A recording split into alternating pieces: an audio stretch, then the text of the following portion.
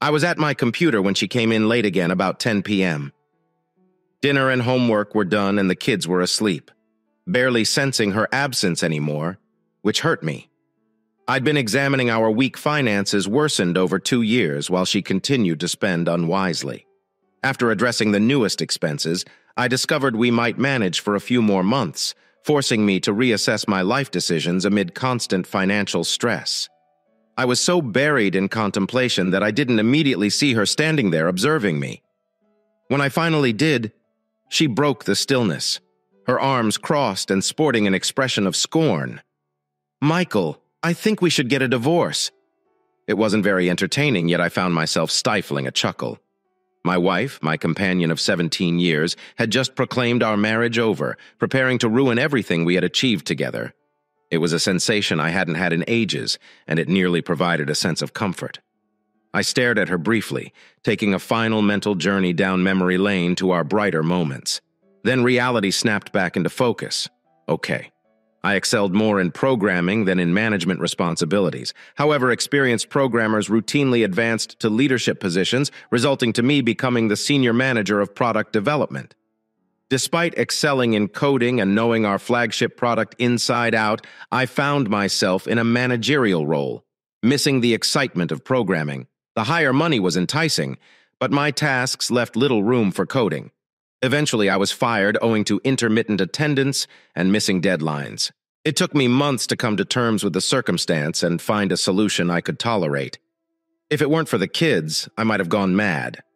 Their steady regimen helped me reestablish a sense of normalcy. I completely embraced the position of being a stay-at-home parent, taking responsibility of domestic chores and chauffeuring obligations. If my wife observed this alteration in our family relations, she never brought it up. I'm very sure she didn't even notice.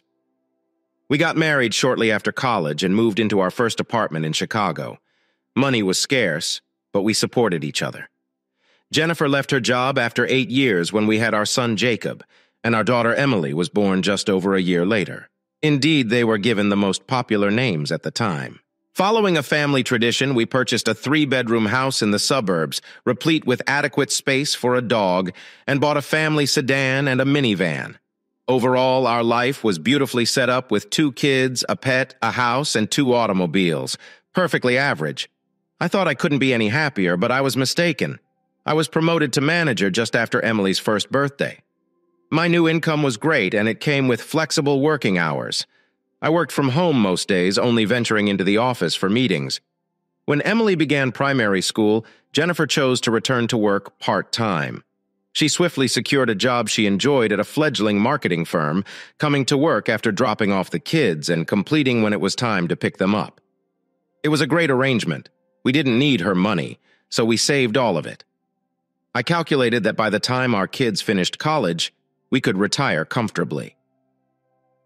3 months before our 15th anniversary, I unintentionally found that Jennifer was having an affair. It happened exactly around my birthday. I actually happened into the proof 2 days before, but didn't recognize what it was until later.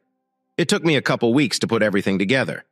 I didn't think much of it when Jennifer decided to take on more responsibility at her job, which meant she worked extra hours and I had to pick up the kids. It didn't significantly impact my schedule, and I was pleased to help. After about 3 months, I observed she appeared distracted. When I approached her about it, she mentioned she was simply adjusting to her new role at work and felt a bit anxious. I opted to manage more at home to lessen her tension. Our bed life slowed down again. I was reluctant to bring it up again, fearing a fight. I was almost at my breaking point when I found the present. The temperature had fallen quite a bit, and I was looking for one of my sweatshirts. Since I had taken over doing the laundry, I often got muddled up about which clothes went in which cupboard. While browsing through sweaters in her wardrobe, I noticed something under some old shoeboxes. It was hard to overlook a pink box with a white ribbon from the lingerie store. The card titled Lover grabbed my curiosity. I debated for a second. Should I open it now or wait? I decided to open it. I doubted I could wait till my birthday to be with my wife after receiving the card. Please forgive the elaborate wrapping. Your genuine gift can be unwrapped on your birthday. When I'm wearing what's in the box, then you can have my last innocence. Love always, Jennifer. I had always been fascinated about trying a total proximity, as we hadn't gone past some light touching. Just thinking about it had me really eager for the following 2 days. I truly tried to make her feel special. I welcomed her with flowers and made her favorite supper, but her reply was lukewarm, like she was just putting up with my devotion on my birthday. I made sure the kids did their homework early so nothing would interrupt my evening. I was shocked when Jennifer got home late from work and even more bewildered when she asked what was for dinner. Still, I played along, expecting for my surprise. I suggested we go out for pizza, which made the kids delighted. At the restaurant, our son covertly arranged with our waiter to sing happy birthday to me. As we were leaving, I thought I noticed a spark of astonishment in Jennifer's eyes, but she immediately covered it up. "I'll give you your present later, Michael," she responded with a smile. The drive home was stressful. I nearly had a car accident. The 15 minutes it took for the kids to get ready for bed were stressful, but the next 15 minutes waiting for them to really fall asleep were even worse. Luckily, Jennifer got back after a quick trip to the grocery for milk immediately after they were asleep. When I got to our bedroom, Jennifer wasn't there. I sat down on the bed. A little while later, she came out of the bathroom wearing a long flannel nightgown, no makeup, and her hair in a ponytail. At this time, I was getting unhappy with the delays. When would I get my present? She went into bed and pulled up the covers. She started to turn off her bedside lamp, but halted. Oops, I almost forgot. She unlocked her nightstand drawer, brought out a little package wrapped in the same multicolored balloon paper from Michael's last birthday, and handed it to me. "Happy birthday, sweetheart." That was all. She turned over, turned off her lamp, and fell asleep. I was so startled that I didn't even open the present. My sadness really kicked in the next day. I continued repeating the day's events, trying to comprehend what had gone wrong and why our night ended so terribly. I felt absolutely confused and wallowed in my grief. For about 2 weeks, the unopened presents appeared to tease me, indicating my failure. I've heard all the traditional sayings the husband is always the last to know. I must admit I was absolutely ignorant. I couldn't even envision Jennifer being unfaithful. It seemed so implausible that I never even considered it might happen. However, the thought suddenly came to me when 13 days after my birthday, she called to say she'd be home late. It's Alan's 30th birthday, and the staff is taking him out to celebrate. I might be home fairly late. I don't recall how I answered or even how I got to the bedroom closet, but I distinctly remember seeing the empty area where my present used to be. I also recall the awful agony in my chest and then throwing up in the restroom for quite some time. I thought I was suffering a heart attack, and briefly I wanted it would end my life. Alan Henderson, Jennifer's boss, was a young, sleek advertising executive who always seemed a touch sleazy.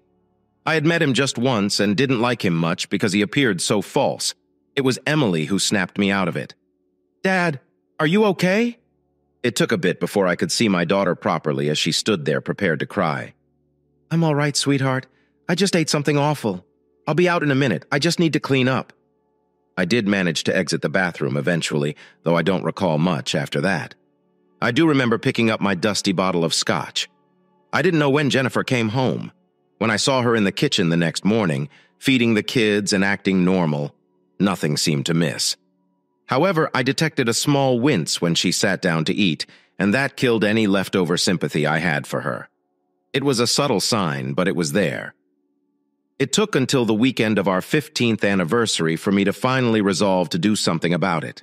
I'd been too terrified to act, thinking maybe I was just in shock. If my dad were still living, he'd have openly told me I was being cowardly, and he'd have been correct. The insight only came when my wife indicated she had to travel away for a work conference during our anniversary. It struck me as yet another evidence of disrespect, especially given she seemed clueless to the significance of the anniversary.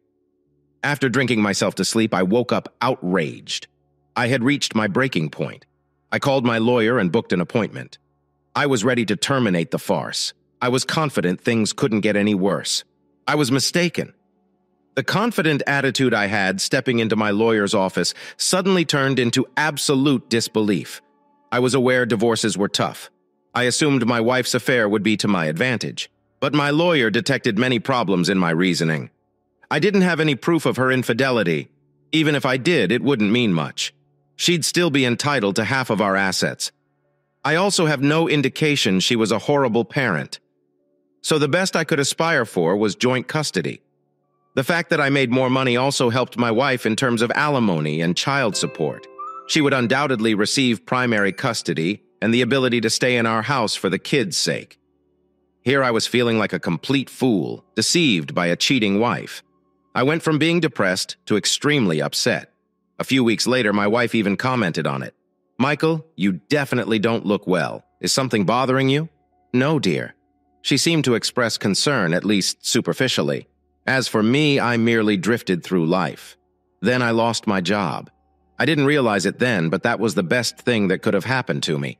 I came up with a basic notion for a plan. If there was nothing left, my wife couldn't take anything. We'd be left with nothing. So there would be nothing to split. Sure, I'd be hurting myself too, but I was already going to lose half. So did it really matter? My plan was straightforward. I was jobless and I chose not to look for jobs. I was going to squander up all our savings until there was nothing left. It was a wild concept, and even I doubted it would work. But it gave me something to cling on to. 2 years can feel like eternity. It was terribly dull when I was by myself, which was most of the time. I understood Jennifer was the major connector in our network of friends. As she pulled away, I found myself without any close pals. I'm an only child, and both my parents passed very young.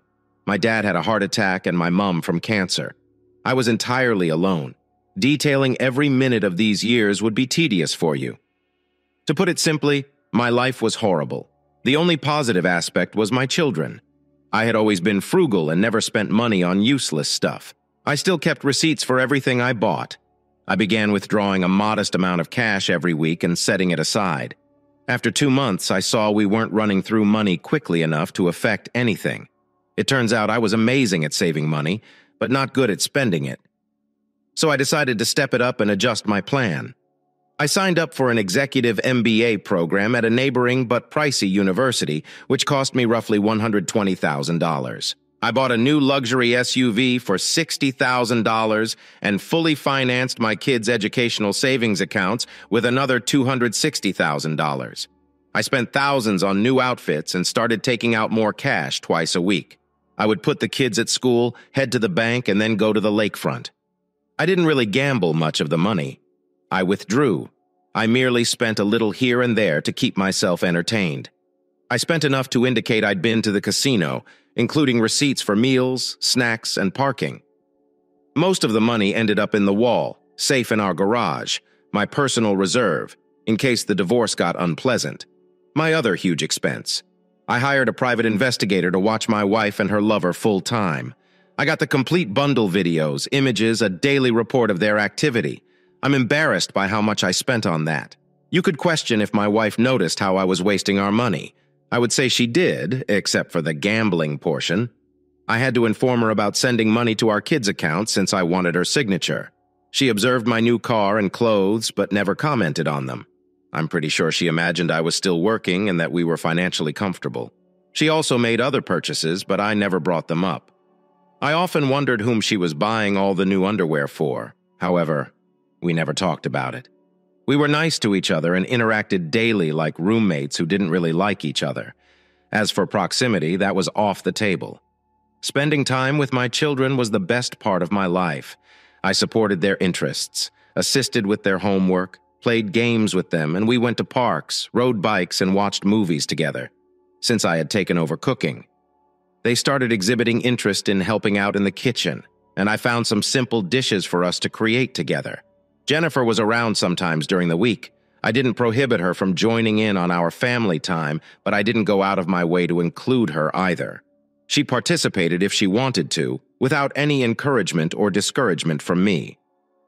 I received weekly reports on my wife's activities.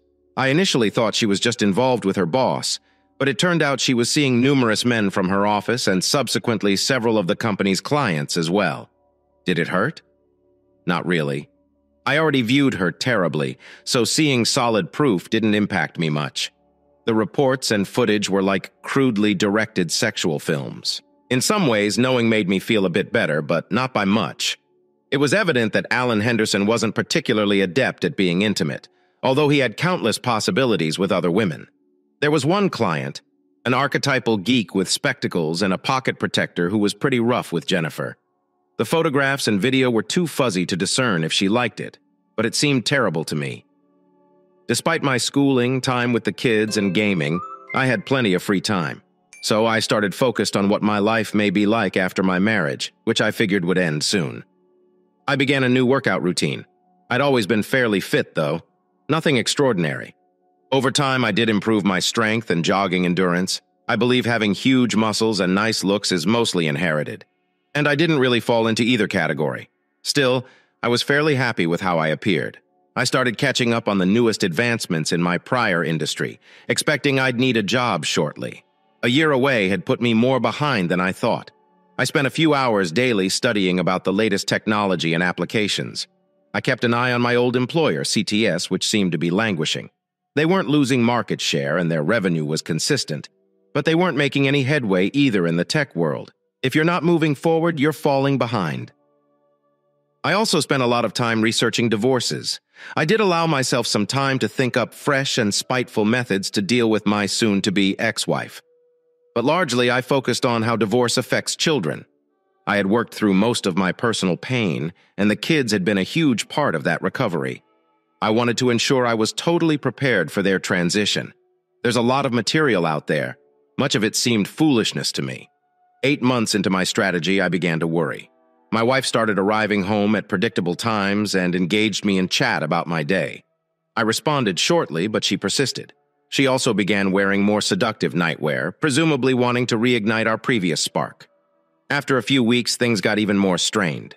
She had been distant for a year and a half, just going through the motions. But now she complained about our bad communication and talked about fixing our marriage. So I stopped talking to her totally. Her efforts to reconcile things continued until her birthday. I left her gift on the dining room table, wrapped in the same paper she had used for the last gift she gave me. The contents were presumably no surprise either.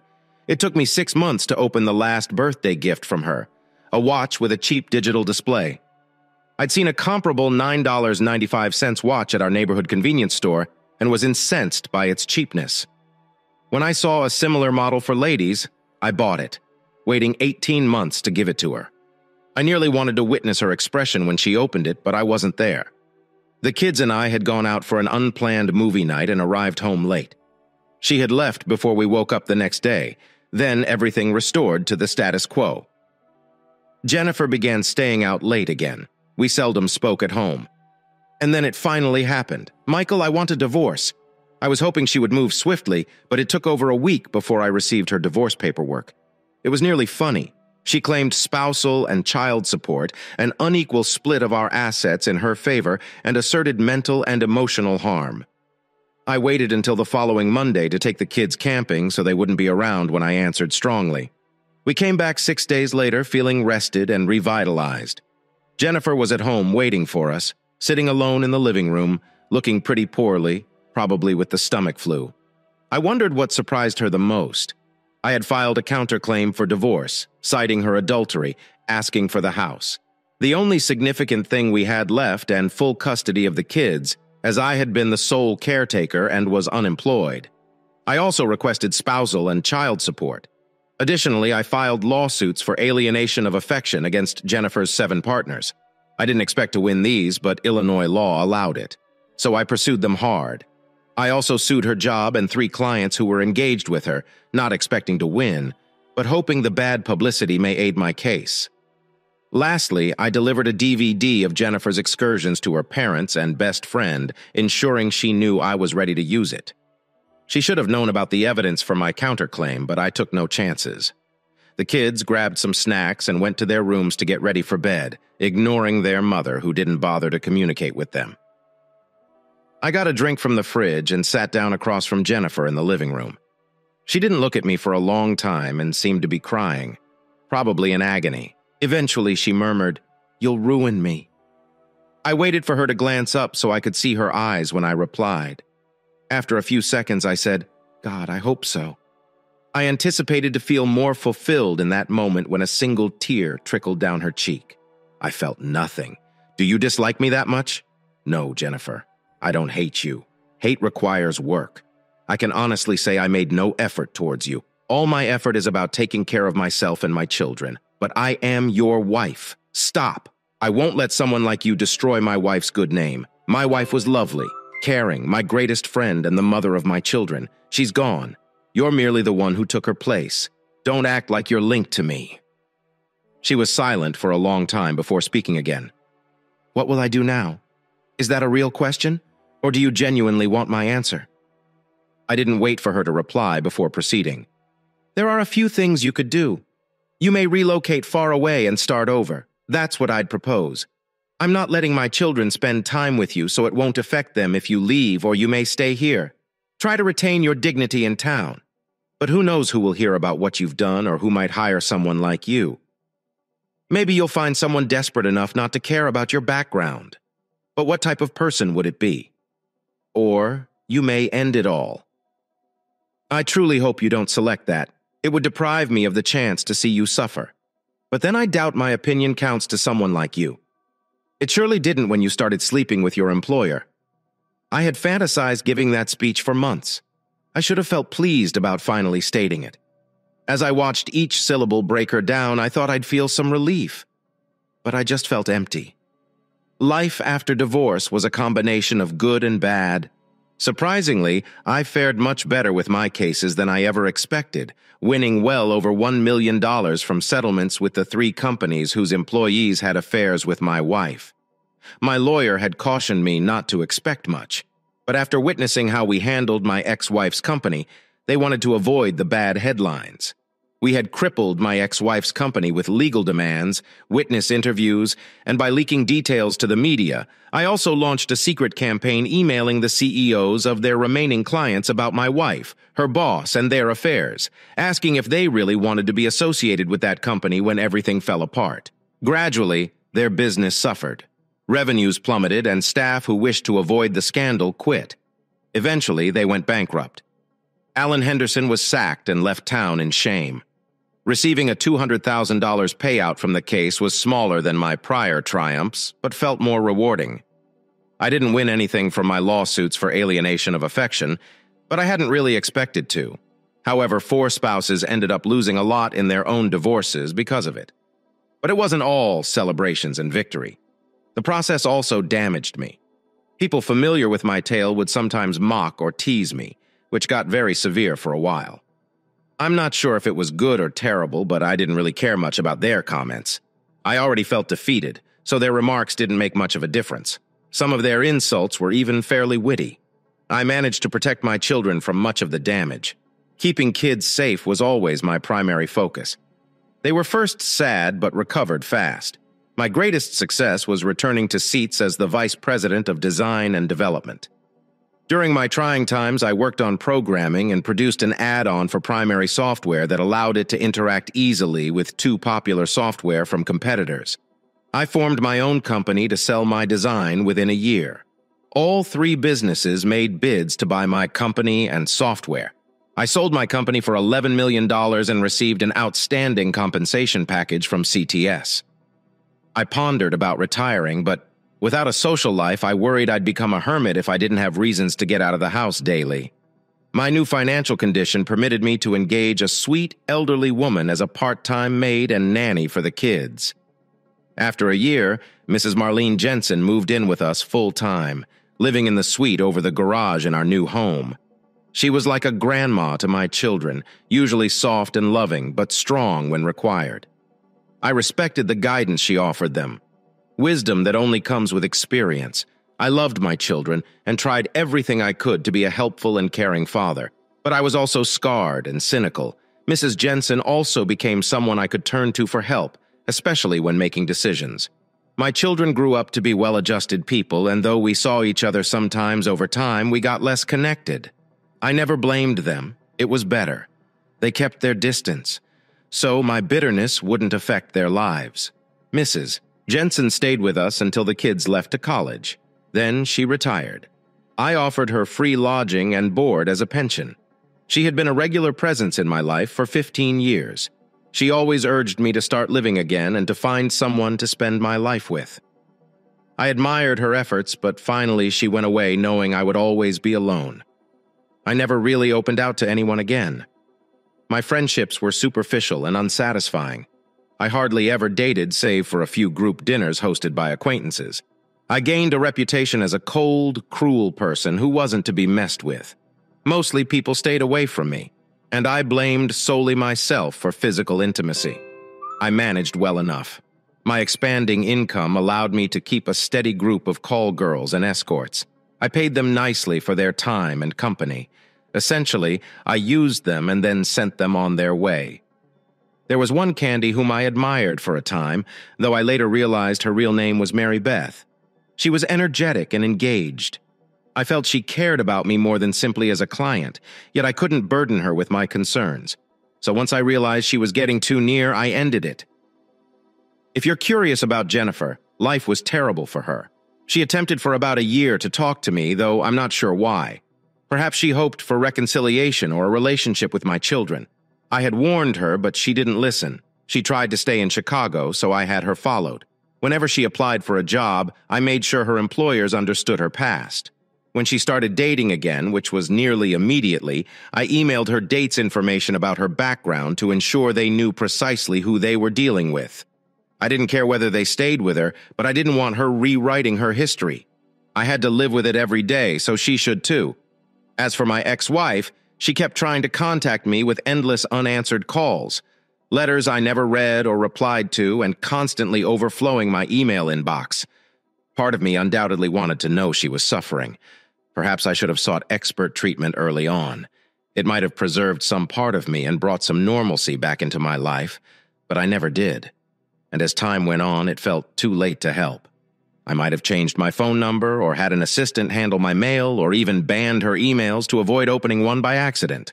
But I never took those measures. It was simply a bunch of "I'm so sorry." And it didn't mean anything. Obviously, things had gotten out of hand. She swears she always loved me. Hadn't she suffered enough?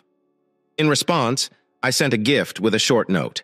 I got the most provocative underwear I could find from her favorite store, wrapped it with a perfect white ribbon that emphasized the pink of the box. I included a wonderfully handwritten message. I'm sure she recognized the irony as she opened the card labeled, which I hope my message was clear when she saw the enormous A-plug and bottle packed with her new slat outfit. I thought the "go screw yourself" was easy enough. One of her would-be lovers tried to confront me about how I was treating my ex-wife. He arrived to my door inebriated, shoving me over as I opened it. It was a mistake on his behalf. As I've indicated, I'm just an average man with no fighting training. I've never been a violent person or even been in a fight. But I did have a lot of pent-up hatred against my wife and her lovers. He tragically became the outlet for that wrath. I ended up with a black eye and a shattered rib, and he was lucky to come out alive. He pleaded guilty to minor charge and unlawful entrance and earned probation as a first-time offender. I think his years of surgery and recuperation made a lasting influence. Jennifer never tried to reach out to me again. I stopped tracking her after another year when she landed a solid job cleaning at a motel in a distant section of Virginia some 700 miles away from me. The only other time I saw her was 6 years later at our daughter's wedding. I know the kids reconnected with her a couple years after they graduated college. I never tried to stop them from locating her. The years had taken their toll on her. She had gained at least £20 and deep creases had appeared around her lips, exhibiting evidence of smoking, which was new. Overall, she appeared elderly and worn. Yet underlying all that, I could still see the lady to whom I had once given my heart. I felt nothing for her, yet I recognized her. She sat by herself in the rear of the bride area of the church. Her encounters with my daughter were short, courteous, and remote. She didn't try to speak to me at all.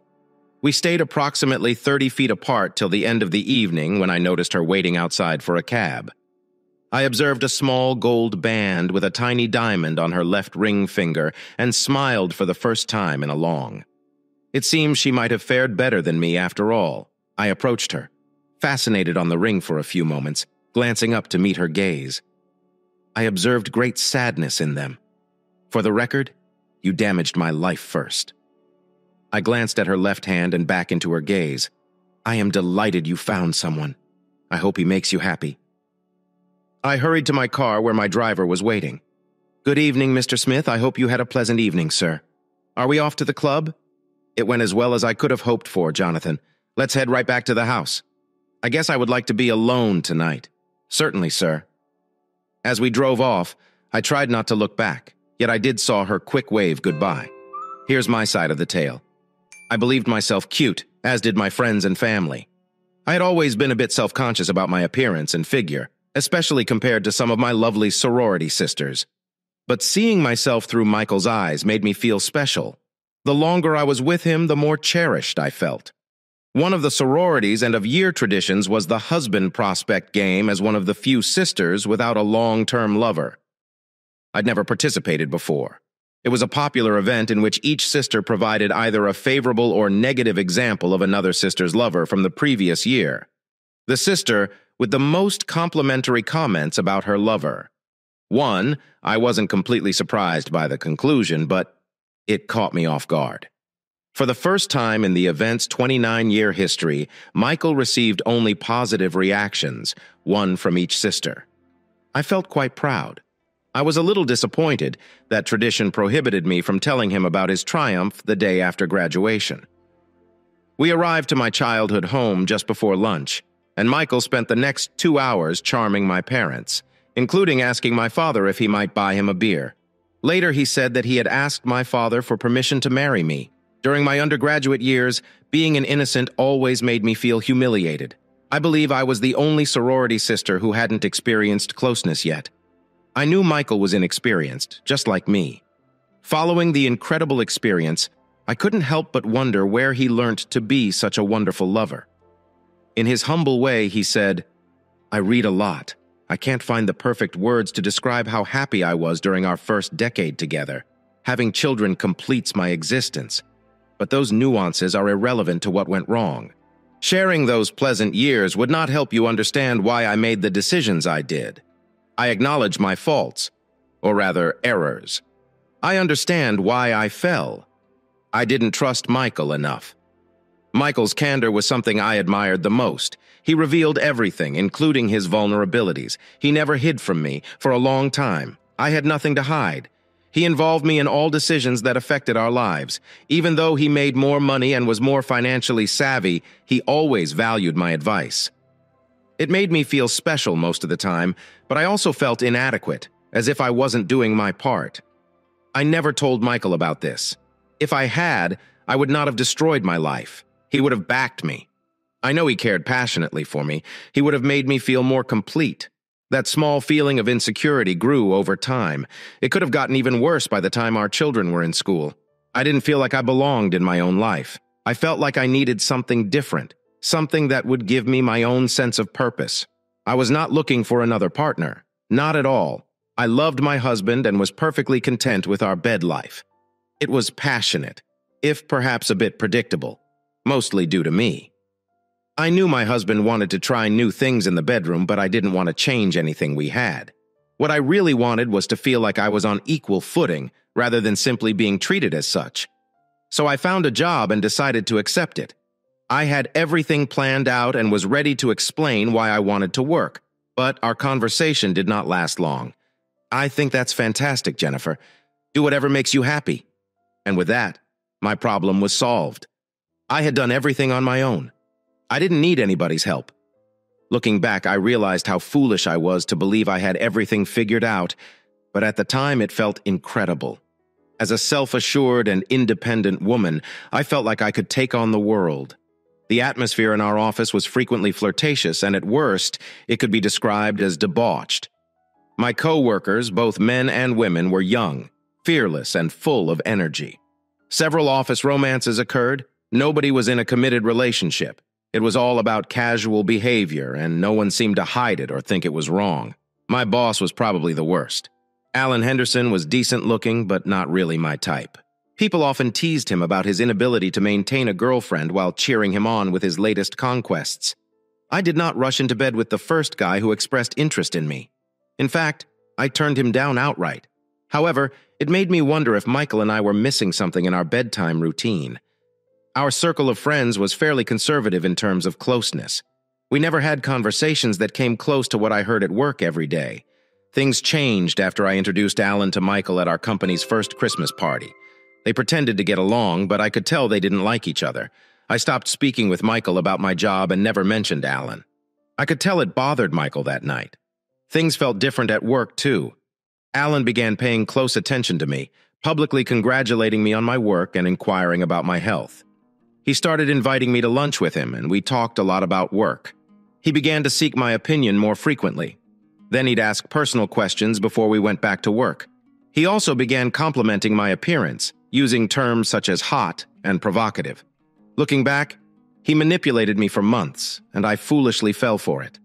I don't remember the exact sequence of events that led to Alan and his closeness with me on his desk after everyone else had left for the day. I regret to admit that I enjoyed every minute of it. Alan's expert seduction made me feel desired, which I thought I had lost. Years later, as I reflected on my actions, I realized the gravity of my betrayal. Michael didn't make me feel desired because I didn't give him a reason to.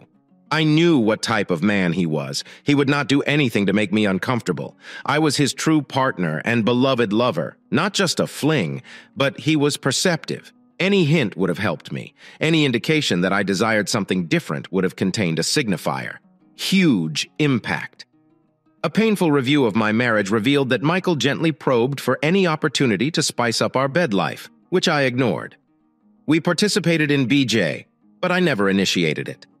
I wore lingerie, but I never made an effort to be more adventurous, and I never allowed him to explore certain aspects of our intimacy, not even once.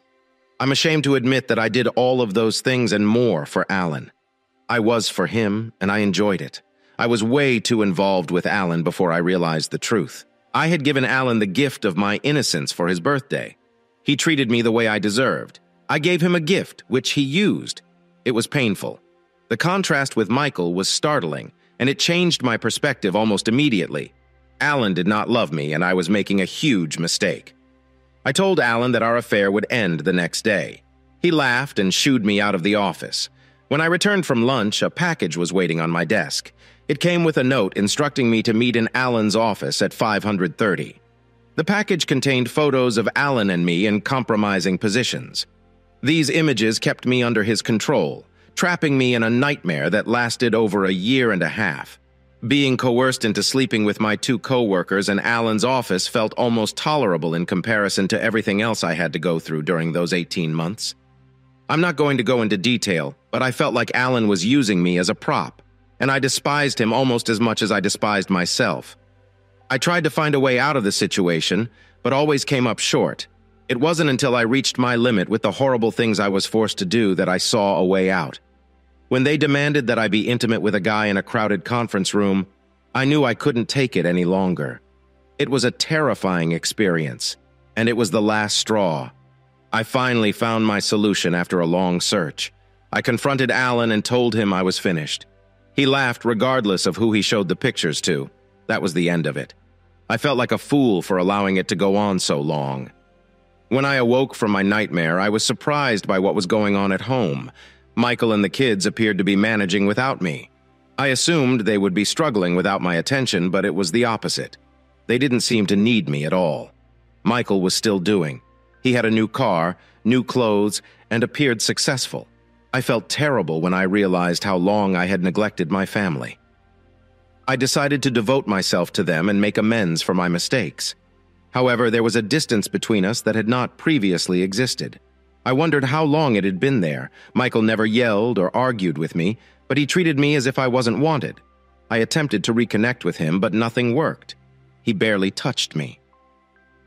After a few months, I contemplated our marriage. No intimacy, no communication. I could not live like that. I recommended marriage counseling, but then Michael stopped speaking to me altogether. Not a word for it. I was at my wit's end when my birthday arrived. I hoped he would not ignore me on my birthday, but I was mistaken.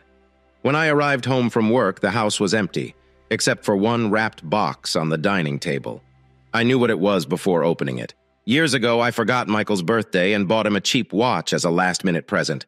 I intended to make it up to him, but I never did. In contrast to mine, his present was intentional. I was angry when I went to bed. Keeping the kids away on my birthday seemed cruel. I couldn't believe he did that. And the present has crossed a line. I should have known something was wrong. Michael was not evil. He was kind and loving. If I hadn't been blinded by anger, I might have saved our marriage by admitting my mistakes and seeking forgiveness. But at that point, I gave up trying to save our marriage and began considering divorce. It was sad, but I remained determined. It took several weeks to work things out with a lawyer. I told her how distant and cruel Michael had been, how he kept the kids from me, ignored my requests for counseling, and stopped communicating with me. My lawyer identified an opportunity and assured me of a favorable settlement. We have filed for divorce. I tried to be fair while also fighting for the things I needed to live a decent life. All that remained was to tell Michael. I stood in the doorway watching the man who had once been my husband. He appeared the same, but he wasn't. Finally, I could not take it anymore. Michael, I want a divorce. There was a long pause, but he did not show any emotion. I thought I saw him smiling, but he was probably shocked. His response surprised me. No yelling or questions. Okay. The following Friday, he received the divorce papers. Michael appeared nicer over the weekend, but if he was attempting to repair things, it was too late. I was not interested in making up. He even said goodbye when I left for work on Monday. Too little, too late. I thought there was chaos when I arrived at the office, but I wasn't sure why. My boss, the company president, and our lawyer were all yelling in the conference room. Papers flew everywhere. I was completely focused on that scene. I didn't realize the man was waiting for me. Are you Jen Smith? Yeah, you have been served. They handed me a large envelope, took my picture, and left. I didn't even have time to sit down with a security guard or an HR representative. The manager approached me. Mrs. Smith, you are suspended while we investigate allegations of misconduct. Please gather your belongings and leave, she said.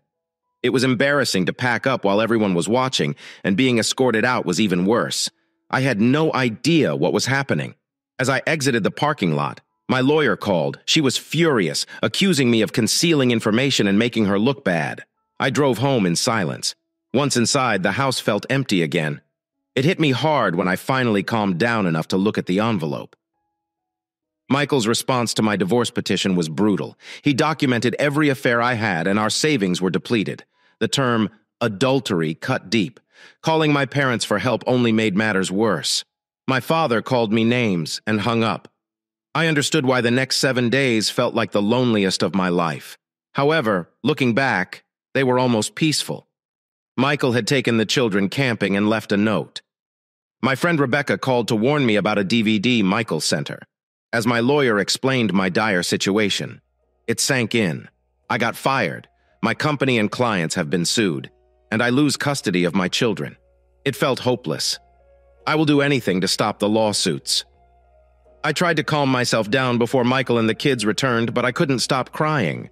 When they returned, it was as if I had disappeared. Michael, relaxing with a beer, barely acknowledged me. I could barely speak. You are ruining me. I succeeded. I hope so. When I mentioned our past marriage, he spat venom. He hurled insults at me despite the fact that I wasn't speaking to him directly. Michael launched a vicious verbal attack on me, using names that cut deep. I made every effort to reconnect with Michael, but he completely ignored me. I was concerned about how he and the kids were doing financially, but everything seemed fine. I'd secretly watch him drop off or pick up the kids from school, unable to find work and shunned by my parents. I went from friend to friend, mostly divorced men.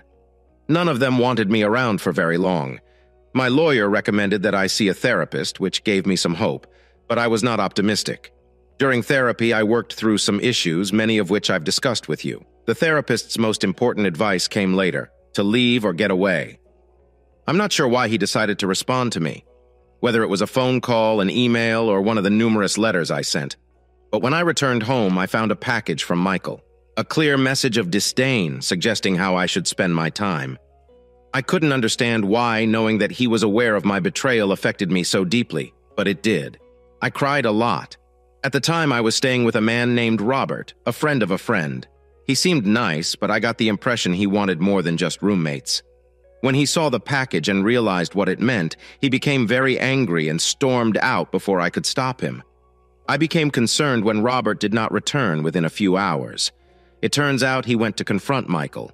The hospital staff did not provide many details, but they did say Michael had nearly killed him.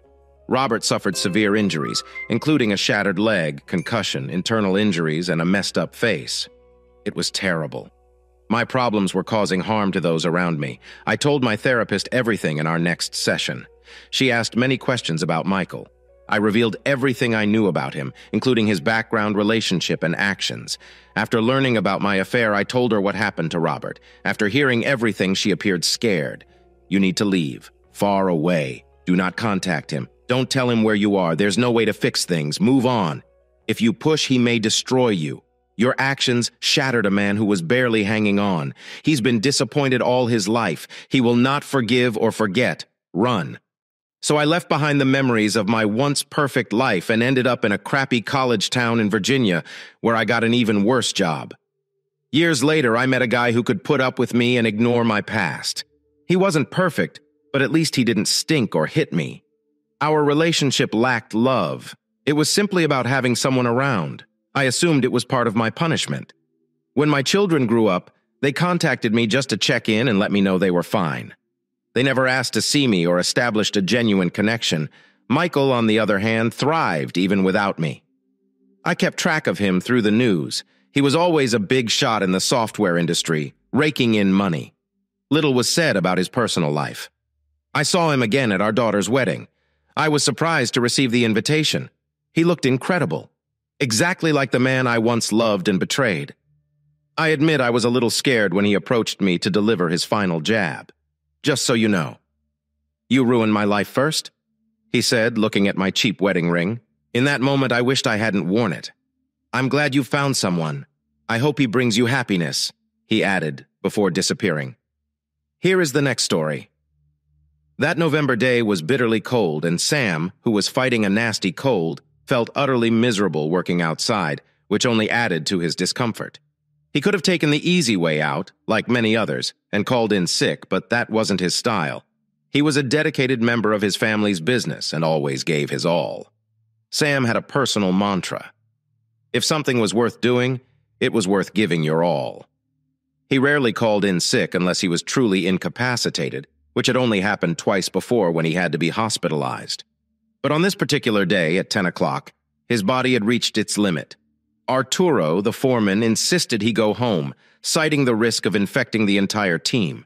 So Sam sat in his truck outside his house, perplexed to see his brother's truck in the driveway when Jimmy should have been at work. This was unusual because Jimmy had no legitimate reason to be there without Sam present. Furthermore, Sam was only covering for Jimmy because Jimmy was allegedly meeting with a potential client in a nearby town.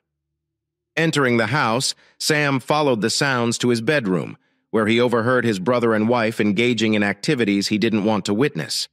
Sam, driven by rage and betrayal, decided to confront them while recording the scene on his phone. His rage boiled over as he vowed to confront Jimmy about his deception. Sam stormed into the room. He launched a kick at Jimmy, catching him off guard and inflicting severe pain. However, Sam quickly realized the consequences of his actions and restrained himself from further retaliation, knowing that it would land him in trouble. Meanwhile, Jimmy, realizing he had no chance against his enraged brother, was overcome with fear. Sam reflected on past events, recalling how Jimmy, his older brother, used to have the upper hand. But as Jimmy transitioned to a more desk-bound role, Sam thrived in the outdoor work, gaining power and influence within the organization. Meanwhile, Jimmy lost ground. Jimmy used to tease Sam about his age, claiming that as the older sibling, he would always have the upper hand. But that day, Sam decided to question his older brother's authority in front of Jimmy's wife. They decided to settle it through an arm wrestling match. Jimmy is amused by Sam's defiance. Allow his cockiness to get the best of him. It's time to remind my younger brother who's boss. Jimmy smirked at his wife while they sat at the table. Shoot, Jimmy muttered as he struggled to move Sam's arm. Despite his efforts, Sam remained unmoved, flashing a smug smile. Jimmy could tell Sam was not even trying his hardest. Looking into Sam's eyes, Jimmy recognized he was in for a public humiliation. Facing all of the pent-up animosity and maltreatment he'd inflicted on his younger brother over the years, he could see Sam relishing the opportunity for restitution. To add insult to injury, Sam even played with Jimmy, lowering his hand halfway and checking his watch before casually returning it to the table. Jimmy felt completely humiliated when Sam casually yawned and effortlessly pinned his hand down. Jimmy vowed vengeance after that. In truth, Jimmy got what he deserved. He had bullied Sam all his life, and such mistreatment could not go unpunished. Jimmy's marriage ended before the following Thanksgiving, when his infidelity was discovered by a private investigator hired by his wife. 6 months later, Sam and Camilla tied the knot. Growing up in a home where my father, Jacob, established a construction company when I was 3, life was mainly happy with just family members having ownership. My mother, Evelyn, began as an accountant. I have an older brother, Jimmy, as previously said, and a younger sister, Stephanie or Steph. For the most part, we were a loving family, but Jimmy used to torment me, and Steph, as the youngest and a girl, received preference from our parents, which I despised. Despite my parents' love for me, I often felt overshadowed by my brothers. Jimmy was groomed to take over the firm, and Steph was the golden kid. My brother made sure I never forgot my role as the middle kid, and my parents unintentionally favored Steph, making me feel like an afterthought. They didn't notice the imbalance when they expected me to drive Steph about after I earned my driver's license. Despite the fact that I did not receive the same treatment as Jimmy, I want to be clear that I am not complaining or seeking pity. These are only the facts. I recognized my role in the family dynamic, and I wasn't furious with my parents yet. It was simply how things were. Everyone had a role, and I was the middle child. I gradually accepted this. It was obvious that my older brother would eventually inherit the firm, while my younger sister would be cared for. I knew I had to forge my own path, so there I was, married for over a year and a half, discovering my older brother was divorced and cheating, having an affair with my wife in our house and bed. I won't get into the details. Jimmy fled, swiftly dressed, followed by Camille, who packed her belongings and went in 20 minutes. Because the house was mine before we married and we had a prenuptial agreement, it was not deemed marital property. So I instructed my lawyer to handle the divorce process, signed my terms, and left town. The ultimate divorce decree came 6 months later. It appeared that everything went smoothly, yet this was far from the case. In actuality, I didn't travel far. After leaving the city, I went to confront my parents and presented them with evidence of Jimmy's infidelity. Their answer was condescending, telling me to get over it. They underlined Jimmy's future role in the company and encouraged me to pursue family unity. Even my sister agreed with them. Considered Jimmy's actions to be a mere blip on the route to greater good. If I pushed back, I would be the one shunned. They insisted that I let go and be happy for Jimmy and Camilla. To make matters worse, Camilla moved in with Jimmy that same night, and I was advised not to cause any problems. Jimmy was clearly the preferred one, and I felt completely alone in my struggle. I promised not to return until I got my retribution. My parents made it very obvious. Jimmy was the heir apparent, and I needed to accept this without generating further controversy. Even my sister, despite her engagement with Jimmy, encouraged me to move on and concentrate on work. When I finally confronted Camille, things got worse. It all began about a month after our wedding when she admitted to a romance with Jimmy. She shockingly revealed how many times I covered for Jimmy. It was so that he could be with her. She also revealed that she was pregnant. The baby was Jimmy's. I felt like the innocent victim in this situation, but to my disappointment, my entire family supported the culprits. I watched as they embraced Jimmy and Camille, ignoring my presence. They lavished them with compliments and congrats, deleting all mention of my relationship with my wife. Throughout my divorce, my family hardly acknowledged my distress, discussing it only in passing as it connected to Jimmy and Camille's wedding. Timing. Despite superficial invitations to family functions, it was clear that I was just there as a formality, as long as I met my professional duties. That seems to be all they cared about. The final straw occurred during a quick Thanksgiving meal interaction of 3 minutes and 30 seconds, when I was met with animosity before being shown the door. In that moment, I pledged 2 things. I would cut all links with them and one day return to get my retribution for their betrayal. They were supposed to be my family, loving and supporting me, yet they abandoned me when I needed them the most. I resolved to return and dismantle their world just as they had mine. 2 weeks later, Jacob's frustration bubbled over as he demanded to know Samuel's location. Evelyn, concerned, joined the fray, perplexed by Samuel's absence. Stephanie stepped in, clarifying that the Geralds in the project were Jimmy's responsibility, not Samuel's. Furthermore, Samuel had been unavailable for weeks, ignoring his responsibilities despite knowing he needed to cover for Jimmy. Jacob was outraged and ordered Stephanie to find down Samuel right away for a strong reprimand.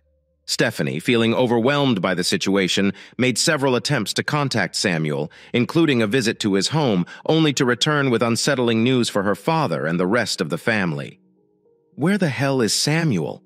I expressly told you he should have arrived first thing this morning," Jacob demanded. "Is frustration visible?" "But I didn't see him," Jacob's wife said, throwing an anxious look around the room at their eldest son, Camille, and daughter. Jacob frowned and scanned the room. He left and his wife stammered. "Left? What do you mean by left?" Jacob's mother intervened. "I meant left. I'm not sure where he's gone.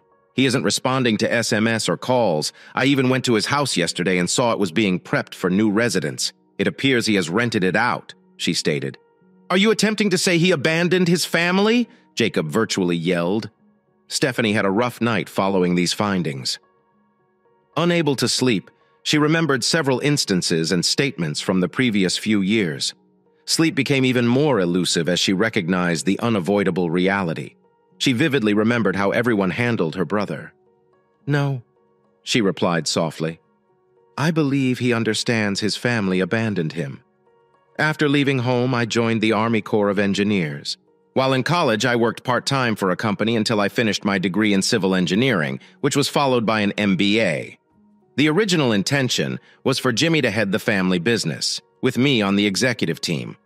However, my plans modified over time. Today, a key milestone in my new strategy was scheduled to occur, witnessing my younger sister enter a nearby building. I couldn't help but smile, even though it was obvious she didn't remember me. The last decade has brought about considerable changes in me. I spent some of my free time reflecting over the past few years. Joining the Army was a crucial decision. My degree and history were assets, resulting in a warm greeting. Deployed to the desert, I spent my free time undergoing intensive training in weaponry and hand-to-hand fighting. After 6 months of duty, I was promoted to captain. During a mission, we were considering re-enlistment when our convoy was hit by an improvised explosive device. Despite my injuries, I rushed into action, assisting a wounded parliamentarian under gunfire, following the initial medical aid. Even though I was injured, I defended our position until aid arrived. Eventually, tiredness took over and I blacked out as rescue helicopters neared. My eyes widened at the sight of green pools, framed by the face of an angel with glowing red hair. I must be in heaven, I mused. The angel's brows furrowed briefly before her face brightened up. "What makes you believe that?" she questioned in a lovely musical tone. "I was very convinced I'd make it through, but it turns out I died. Why do you believe you've died?" "I mean, I've never died before, so I don't know for sure. But waking up to an angel does feel like a clear sign," I responded. Her features brightened into a happy grin as laughter bubbled from her.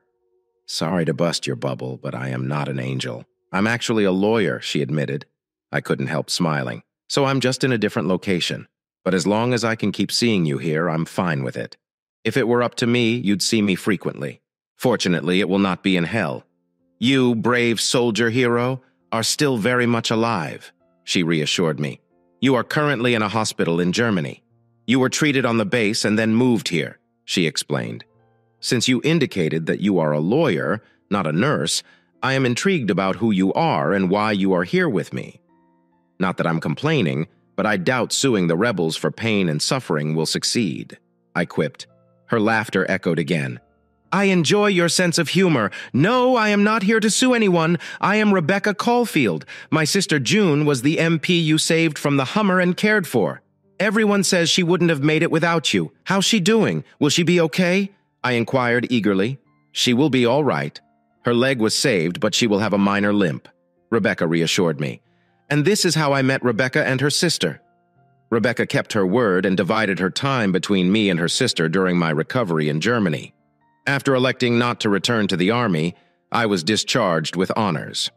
Rebecca and I became closer after returning to the United States, and we eventually began to date. I told her about my background, including how my ex-wife and family had betrayed me, as well as my revenge plot. Essentially, I want to create my own construction company and compete with my family's business, leveraging my intimate knowledge to undercut them. Rebecca, after some thinking, suggested a more direct approach. I'm going to burn them. She outlined her strategy, and I couldn't help but be impressed. Rebecca's parents turned out to be quite affluent and adored me, while I harbored enormous resentment for my own family's behavior. Unfortunately, Rebecca's older brother exhibited tremendous financial acumen and leveraged our combined assets. We formed a new LLC. Rebecca's father, who was nearing retirement, took over as president of the company, while her brother served as acting CFO and Rebecca as CEO, ensuring that my name remained off the records. Despite my extensive engagement in operations, our first move was to acquire a faltering construction firm. With my guidance, we quickly turned things around. Within 6 months, we absorbed another company, and by the end, we had purchased 5 additional businesses around the country. Throughout this, Rebecca and I became closer, eventually developing a love relationship. Now, sitting across from my family's business, I awaited the opportunity to inflict my revenge. I have earned significant fortune over the years as a result of my investments and the success of our business. Furthermore, Rebecca and I recently became engaged, which fueled my eagerness. Smirking, I awaited the approaching demise of my erstwhile family. Unbeknownst to them, several individuals had been quietly purchasing publicly traded stocks, resulting in a plot to unfold. Steph's mood was particularly unpleasant, which has been common lately. She was well aware that the majority of the company's employees disliked them. As CFO and daughter of the board chairman, she exercised significant power. However, if the situation required it, her older brother, the CEO, would step in. Anyone who crossed her path would quickly find themselves out of work because it was a family-run business.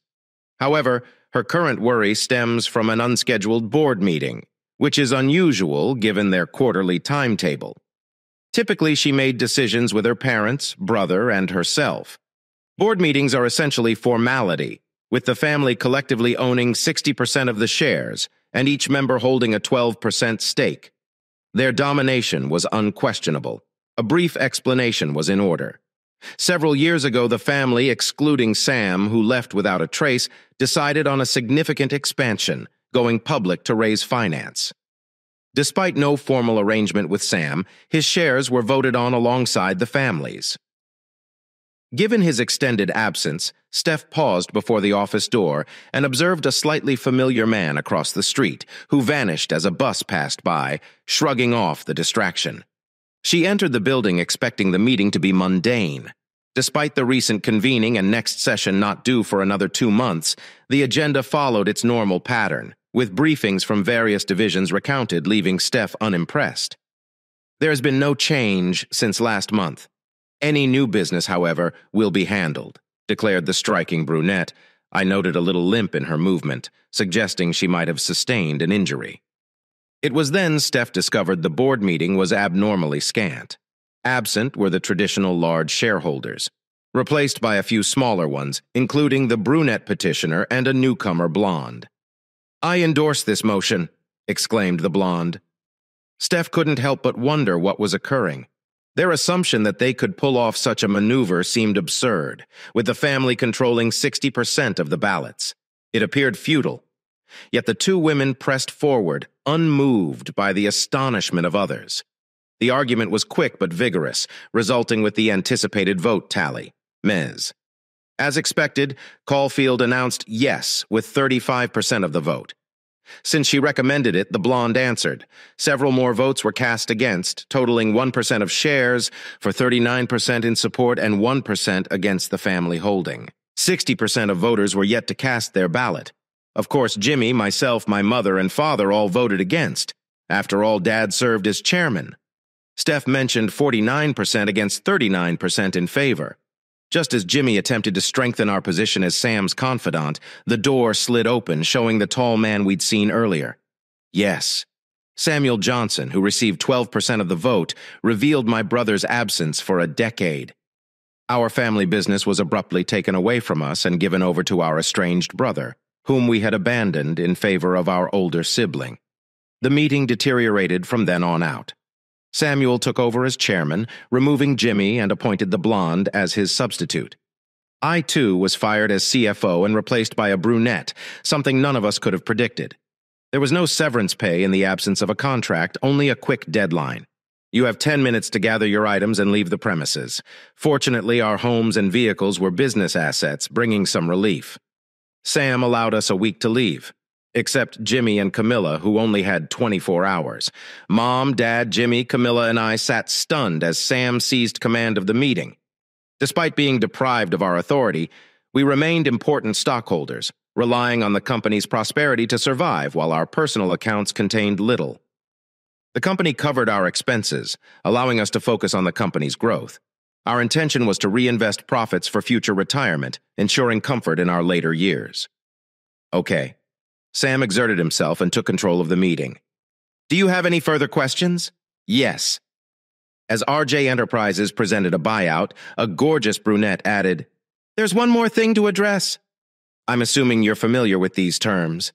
In summary, they intend to buy all outstanding shares as long as they have at least 51% ownership. Johnson Construction Inc. will be dissolved upon completion, and all assets will be acquired by a huge U.S. corporation. What about our staff? I am concerned about the livelihoods of our loyal team members. Mr. Johnson chimed in. Non-managerial employees will continue to work as usual, with only the company name on their checks changed. Our clients will continue to interact with recognizable faces. Executives will be sacked or reassigned to similar responsibilities at RJ. The chairman, CEO, and CFO at RJ have been given similar positions and will retire from their current ones. What about stockholders who refuse to sell? Sam queried, his attention fixed on us. Dissenters may exist, the RJ spokesman confirmed. However, after we achieve 51%, the remaining shares' acquisition price will be significantly decreased due to our control. There will be no need for further shares. Once we have made our strategy known, the remaining shares' value will collapse, leaving holdouts with decreased investments. Excellent. Is the representative still present? Yes. She's waiting in the lobby, ready to begin the proceedings. Should I have security bring her in? Sam gave security instructions. Soon after, an immaculately dressed woman appeared, exuding confidence with her gorgeous looks and powerful attitude. I couldn't help but wonder why all of these lovely women seemed to be involved in acquiring our company. And what was Sam's part in all of this? His unexpected arrival today after a decade of silence stirred doubts. His support for excluding our family from the company Dad built was baffling. What really was his motivation? So, as previously said, we are asking $120 per share for the initial 51%. Any remaining shares will be priced at $2 each. It simply isn't worth more to us if we gain majority control. Darn, I missed the beginning of her statement. I wished I had paid more attention. The decrease from $120 per share to $2 per share was terrible. While I did not want to sell, rejecting would have been disastrous. Hastily, I stood forward and stated my intent to sell. It was better for me to get in line as soon as possible. As the redhead turned to face me, she smiled brightly. Certainly. We'd be glad to buy your shares. You're now fourth in line, so I'll extend our offer when I finish the first 3 transactions. My stomach twisted as I made an educated guess about the first 3 sellers. Being fourth place was nearly as horrible as being last. I watched Sam, then the blonde, and finally the brunette. They all agreed to sell their shares. She had already gotten her 51%. Our entire capital was invested in the business. We expected to sell and pay out in another 5 years, becoming multimillionaires. We'd be fortunate now to obtain mere prosperity. We all had to return home to begin packing up security, and they seized our office and car keys before allowing us to leave the premises. We made plans with security to return the next day and empty away our offices. The blonde declared that she would terminate our access to the company's servers, canceling our logins in minutes. It wasn't a significant issue because our laptops had already been confiscated. She also informed us that our personal laptops would be taken the next day. Furthermore, any attempt to delete or modify files would result in serious charges of business espionage, fraud, evidence tampering, and theft. Jimmy was alerted that his computer had been seized immediately following the vote to remove Dad from office. We already have a forensic accountant looking at the books, Sam added with a smile. The next evening, everyone gathered at their parents' house. Jimmy, Camilla, and their 3 children arrived in a van packed with all they could find on short notice and with no other options. They would stay with Jacob Benevolent until they determined their weekly living arrangements. After unloading the truck, park it temporarily in the garage. Family members gathered at the table to plan for the future. Okay, good.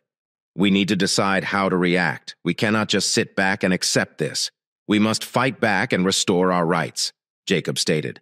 Agreed, Evelyn answered. But what's our strategy? How should we combat this? Where do we begin? We will contact our attorneys and commence the legal process. But Dad, we don't have any lawyers. We hired the company's lawyers and we no longer have control over the company. We'll need to recruit outside lawyers. That comes with a cost. Now, I realize we all have some money, but this is going to be a lengthy court struggle, and right now, I need all the money I can get by until I can get another job and get back on my feet. Stephanie explained, Perhaps it's time I paid a visit to my little brother. Jimmy chuckled, flexing his knuckles. Camilla looked at her husband attentively, taking in the appearance of her tall, muscular, and self-assured ex-husband pacing about the boardroom. I strongly advise against that, she said. Your previous attempt did not go as planned. He appears to be much tougher and stronger today than he was previously. Jimmy began to respond, but then went silent. Stephanie listened intently, ready to criticize any ridiculous suggestion. She contemplated a previously unmentioned idea while brainstorming. It was the only thing with any prospect of success. It wouldn't solve everything, but it might alleviate their current dilemma. What if we went to talk to him?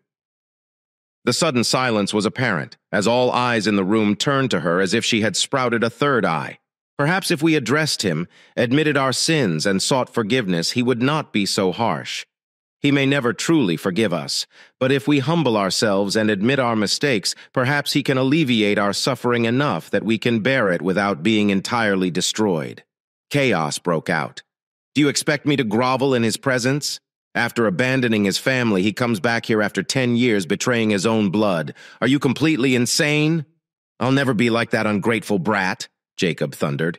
Really, sis, after how he treated us before fleeing, and after what he did today, all I could think about was finding a way to get him back where he belonged, Jimmy exclaimed. Camilla was disgusted at the prospect of begging her weak ex-husband, Jimmy, who is 10 times stronger than Sam. There is no way I would demean myself or my spouse by begging that weakling, dear, her mother interjected in the soft tone of a worried parent. I understand your concern, but we must address this threat to our family's well-being. Now is the time to fight back, not to surrender. No, we are not going to negotiate with our new foe. We will find a way to respond and regain what is rightfully ours. She ended by completely disregarding Stephanie's idea. The talk returned to the topic of retribution methods. Stephanie stayed mute while the topic swirled around her. She'd already determined what she needed to do for herself. She needed to get off the train before it derailed. She discovered too late the harm her ostensibly loving family had perpetrated on her older brother. But Sam had already left by then, and she had no opportunity to apologize for her words or deeds. She was a spoiled, selfish child back then. Her revelation arrived 2 weeks later than it should. June Caulfield looked up as the secretary escorted Stephanie Johnson into her office the next morning, noting Stephanie's attire: a smart dark blue pencil skirt, matching jacket, powder-colored shirt, black stockings, and 4-inch heels. Overall, the appearance was pleasant and conservative. Stephanie's golden hair was expertly groomed, and her makeup was delicately applied. Despite hearing reports of Stephanie's toughness, June found her quite attractive and gestured for Stephanie to take a seat. June arranged the surprise rendezvous. Miss Johnson, what brought you here? I must admit that your presence this morning has taken me by surprise. Yeah, I'm sure my presence here surprises many people. I attempted to speak with Samuel today, but was told he was not expected. They suggested you take a message to him. Possibly. However, this is determined by the nature of the message. As previous events have shown, he is not interested in participating with your family simply for the sake of it. I've heard several things about you and your family. To be clear, I don't respect either of you after the way you treated him. So I guess you two are close? Stephanie asked. eager to learn more about the new characters in this evolving drama. Perhaps if she could win over this woman and demonstrate genuine contrition for her previous acts, she might be able to persuade her brother to reconcile. Yes, we're close, but not as close as you may think. We are not in a romantic relationship. We're just great friends. I consider him more of a brother than anyone else.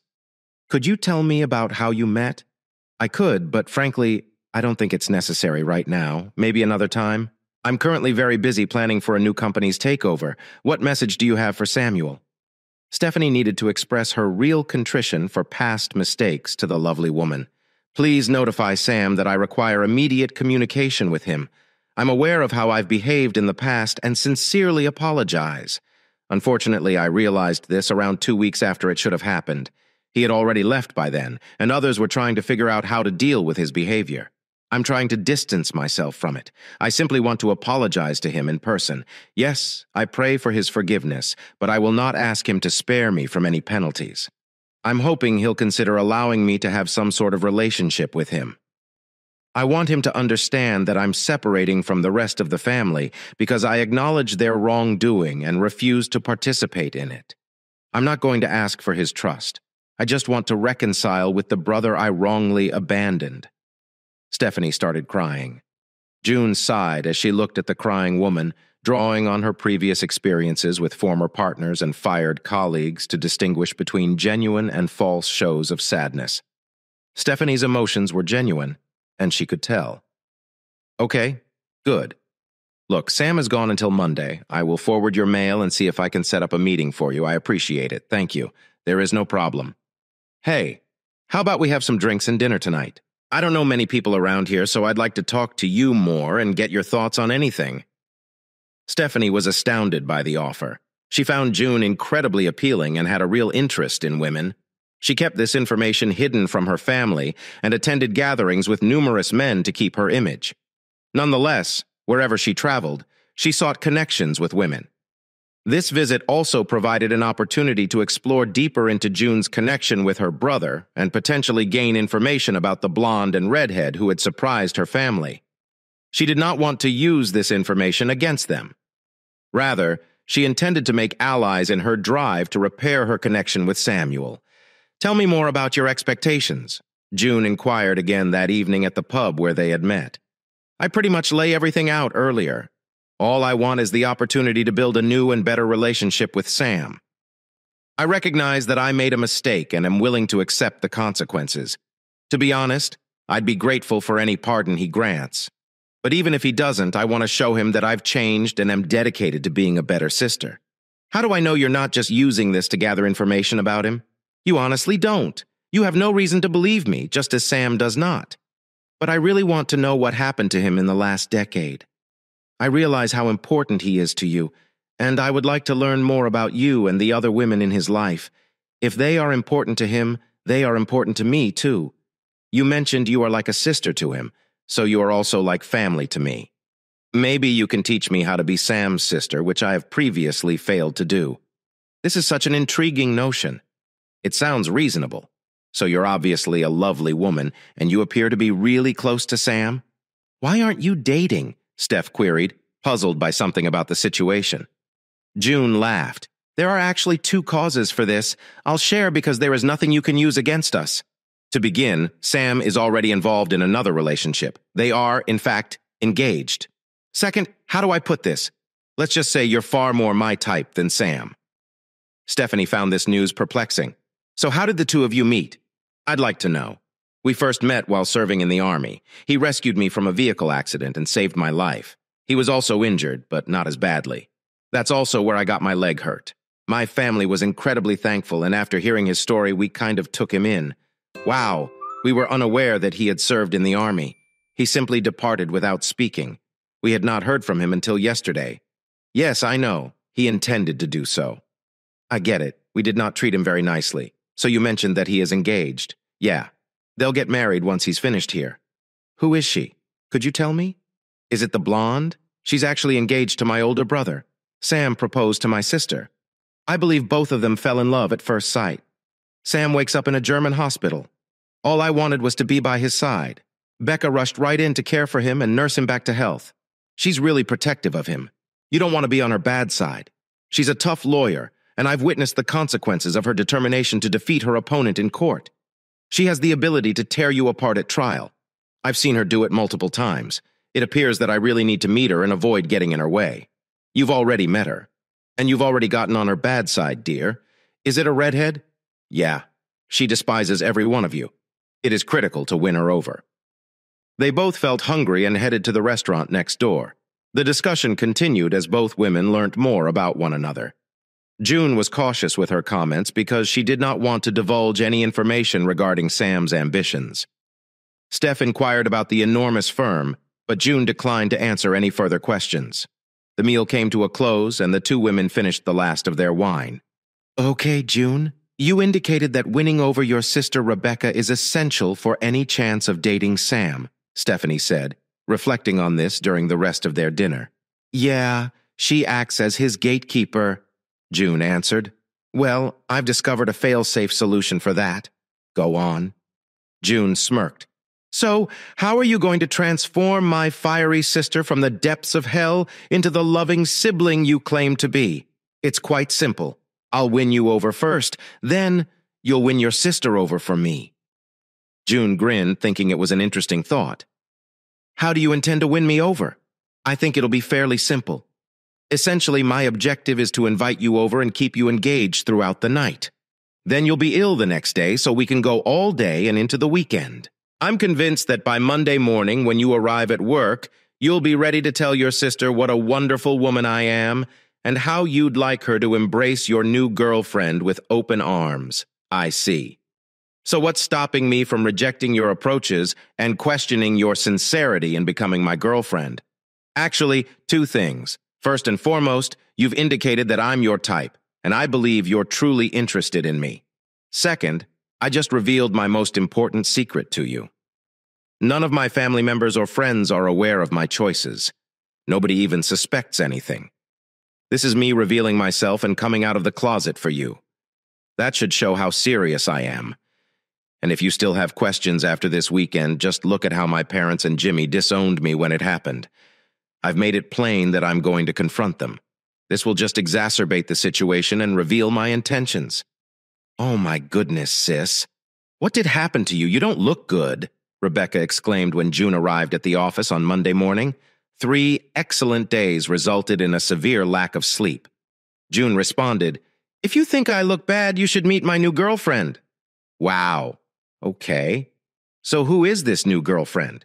How did this happen so quickly? Rebecca asked. Let me get some caffeine first, and then we need to meet with you and Sam for a chat. How about 20 minutes in Sam's office? June proposed. Of course, go grab some coffee. You look as if you require it, Sam responded. So, John, what's this about the new girl? Sam inquired as June entered his office, looking unkempt. Well, I had an unexpected visitor on Thursday while you were gone, which turned into a fantastic supper and an entire weekend. I seem to have a surprising new pal. Okay, who exactly is it? Becca expressed concern. June let the tension build for a minute, her gaze shifting between her sister and her prospective brother-in-law. Stephanie Johnson is her last name. She saw their faces change from excitement to shock. Several minutes went by before one of them spoke. My sister Sam ultimately got by, sort of, but I had to do some research between when she left my office and when we met later that evening. She seemed to have had a change of heart shortly after you left. Actually, she's genuinely sorry for how she treated you earlier. Of course, you don't just take her word for it, even if she spent the entire weekend with you, right? Obviously not. Just to clarify, my name is June, not stupid. June laughed as Sam and Rebecca rolled their eyes at his joke. I really dug into this. A few longtime employees remarked that she seemed depressed shortly after you left. She was plainly depressed and morose for a few months and even acknowledged missing you. Could her associates have been attempting to weave a tale to her advantage? Sam recalled something, doubtful. Anyone remember Kate? She too mentioned it. Sam reflected on his experiences. Okay, but I doubt Steph feels that way, Becca interjected. Yes, it is correct. She is completely committed to that. You can trust me. She appeared to be well versed about the intricacies of feminine attachment. It was one of the things that convinced me she was truly trying to heal things by coming out and reconnecting with you. She's basically cutting ties with the rest of the family, June confessed. Becca observed that it sounded self-serving. I believe she is simply looking out for herself and anticipating what may happen. It may sound selfish, but it is not always a bad idea. I recommend hiring her as an assistant so that I can keep an eye on her. It will also help you judge her genuineness. Worst case scenario, it reveals information about everyone else. Jane made the proposal, and why not? Sam consented. Obviously, we'll have tracking software on all of her devices to see if she does anything suspicious. Set up a meeting between the three of us this afternoon. If all goes well, your brother will install the software and offer her the job. Just make sure you use your brain upstairs rather than downstairs. Becca mocked them as they finished the day. Sam was taken aback by the hate his sister spews against their parents. Brother, and especially Camilla. She described how she had to play nice for the past decade in order to remain in their good graces. When questioned about her sudden shift in sexual orientation, she also revealed considerable information about the family's business operations and plans to regain control. She spoke openly about her journey. Steph acknowledged that she was now totally out and proud and that she hoped it would end their relationship with their racist family permanently. I've been depressed for the past decade. I'm deeply sorry. I hadn't realized it sooner, but it was too late. Even if you reject me now, I am grateful for the opportunity to finally apologize for my previous behavior. Steph reached a conclusion. Okay, that is fair. I understand your apologies. They appear sincere, and I'm eager to give a relationship a chance. However, there is a trust issue. I don't trust you because of your previous acts toward me and familial relationships. You have every reason to deceive us because I've essentially taken everything from you. Nonetheless, my future appears to believe you deserve a shot. Just be aware that we will be keeping a tight eye on you, and any mistakes will result in harsh consequences. Sam warned not to mess things up. So what exactly is this? What about RJ Enterprise? Steph asked. I'd never heard of it. Our company is called RJ, which stands for Samuel, Rebecca, and June, so it didn't really matter what we paid for our own stock. Essentially, we'd be shifting money between our own pockets, Sam clarified. That was something you should have expected. Stephanie never truly left the nest, Becca observed. June moved in and let her partner to live with her, which improved their relationship. Stephanie, June's assistant, tried to strengthen their link, while Sam and Steph formed a stronger sibling-like relationship thanks to dating sisters. June's declaration of living with her girlfriend drew the attention of her family, who were taken aback by her partner's true identity. Jimmy and Camilla lost their home to Dave and his fiancée, leaving their children to suffer as innocent victims. Sam chose compassion over vengeance, giving Jimmy and Camilla a job rather than leaving them unemployed. Despite their initial reservations, they eventually agreed due to the approaching eviction. Sam, on the other hand, made certain that they did not receive attractive employment by lobbying the community against hiring his former family. Jacob and Evelyn's attempt to sue Sam failed when their lawyers left after facing a powerful opponent in court, leaving them defeated. Later, Jacob and his wife marched into the law office where two lawyers warned them of their perilous condition. Do you even know who their attorney is? I inquired with one of my partners. We certainly do. Jacob gave a response. She is the representative of the corporation that bought us out, and she appears to be our disinherited son's fiancée. Then you don't get it.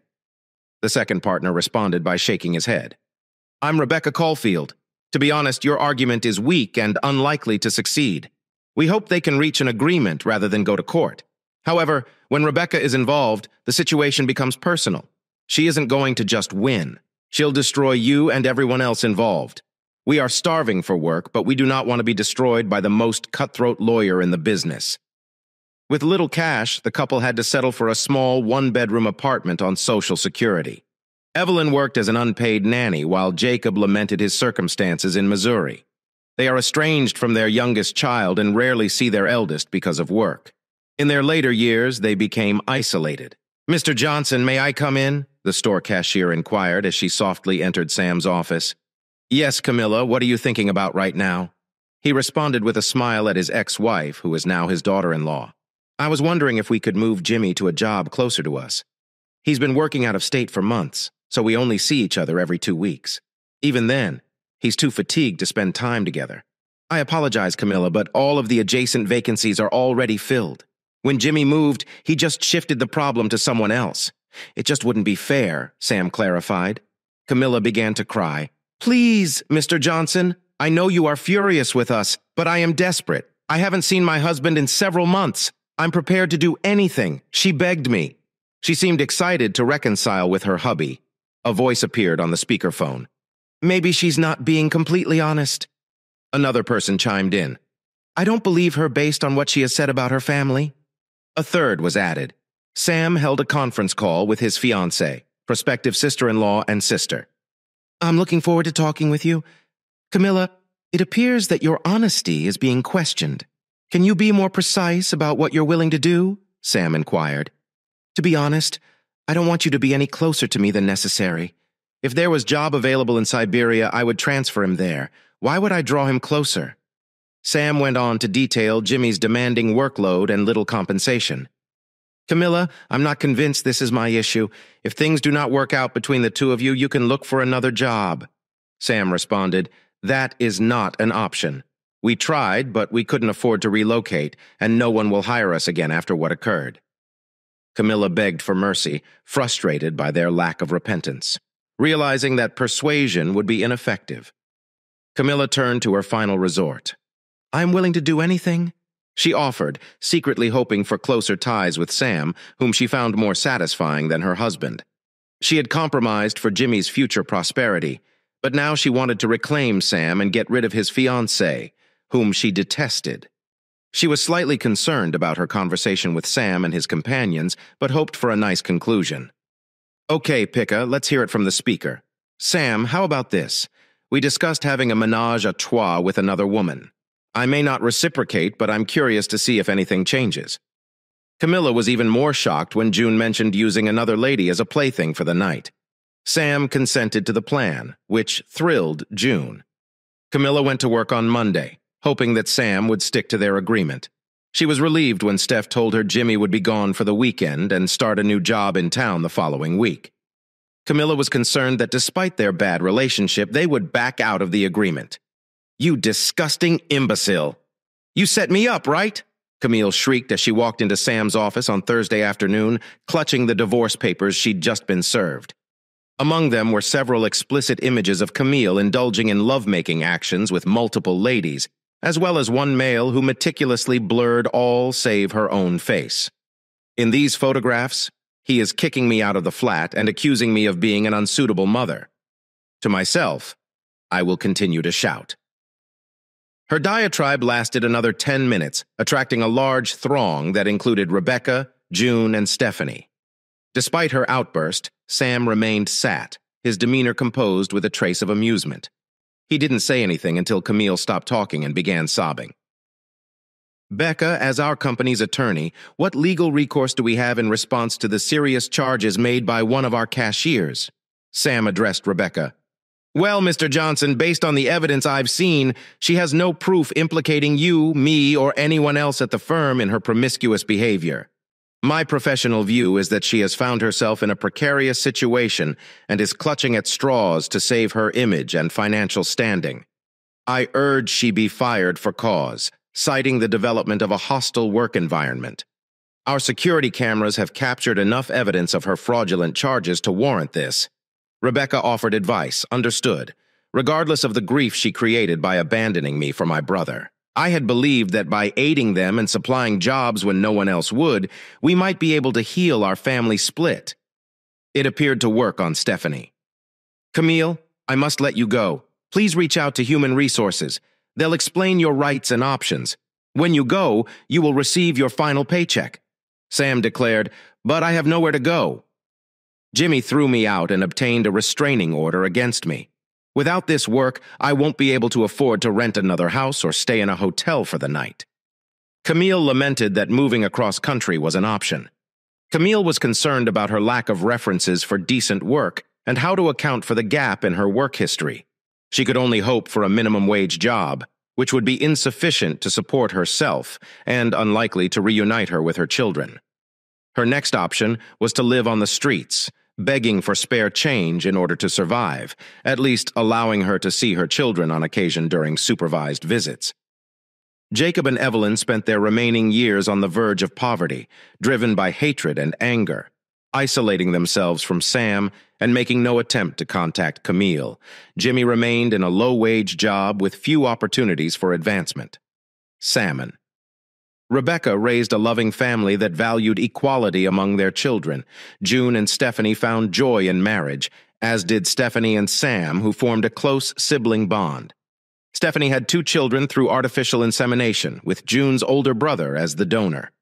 Thank you for taking time to listen to today's story. If you liked this essay, please like it and subscribe if you haven't already. If you have a story about your or another person's situation, please do not hesitate to contact me. Please be careful.